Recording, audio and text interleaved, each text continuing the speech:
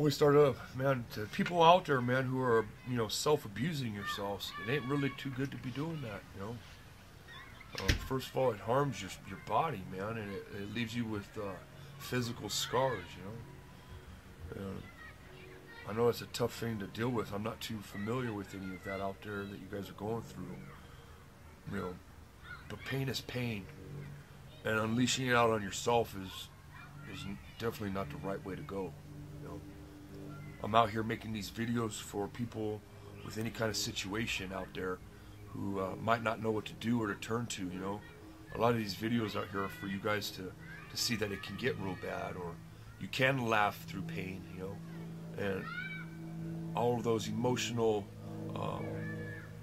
missions that you go through life only builds yourself up. Only builds you to handle these situations in time of pain.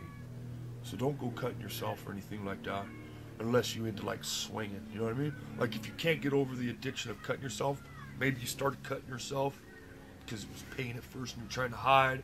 And as you grew older, you never knew how to express it. It's turned into maybe, a fad of swinging with the hooks in the back, or, hanging things from your pee-pee, or, piercing it up.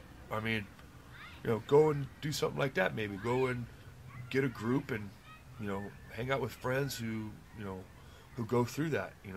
I don't know. Maybe you guys can write me a few more comments, about how you guys are feeling with this, this cutting situation, because I really like it to stop.